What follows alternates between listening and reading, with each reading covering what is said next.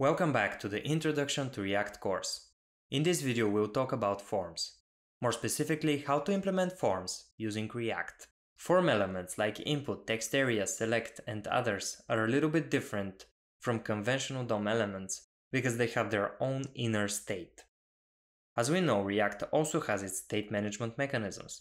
Because of that, React implements additional features on these form elements to allow us to control their state using the React mechanisms. If you don't want that, you can also use these inputs as you would normally in HTML, as uncontrolled components. Because of that, there are two ways to implement forms in React, with controlled components and uncontrolled components, and we'll explore both.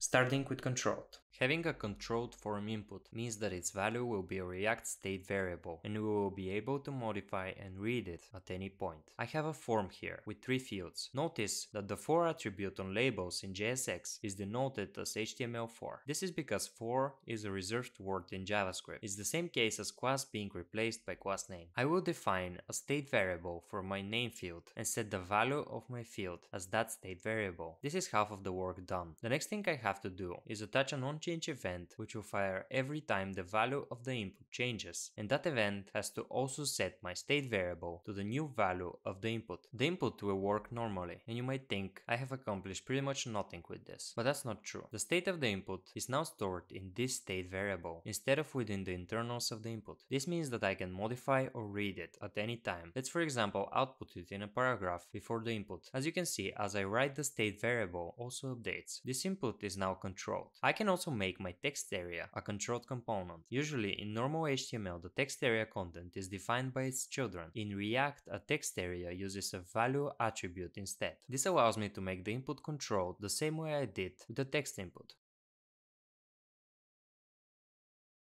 I can also make this select a controlled component. I just create a state variable and then onChange modify the state variable. Usually the selected option is marked as checked with an attribute, but React allows the usage of value on the parent select so that it can be turned into a controlled input easily. You can also pass an array into the value of the select if it is a multi-select and multiple values are currently selected. These are now controlled components, and I can write a handler on the form onSubmit to send the data to the appropriate service. I can get the values of the fields because they are stored in state variables.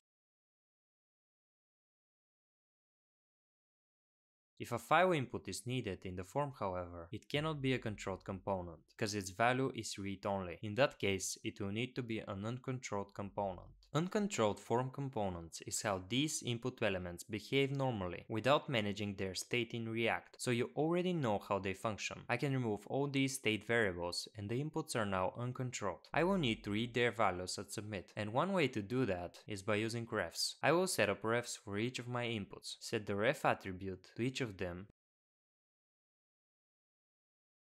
and now I can access the value on submit using the ref. This is one way to do it, but there is another approach which I consider more elegant, using FormData. I will set the name attribute on each of my form fields, and in the submit handler of the form I will just create a new FormData object. This FormData object has all of the values of the form fields. If I need, I can convert it to a normal JavaScript object using object from entries, and if I console log it, you will see it contains all of the submitted data from the form.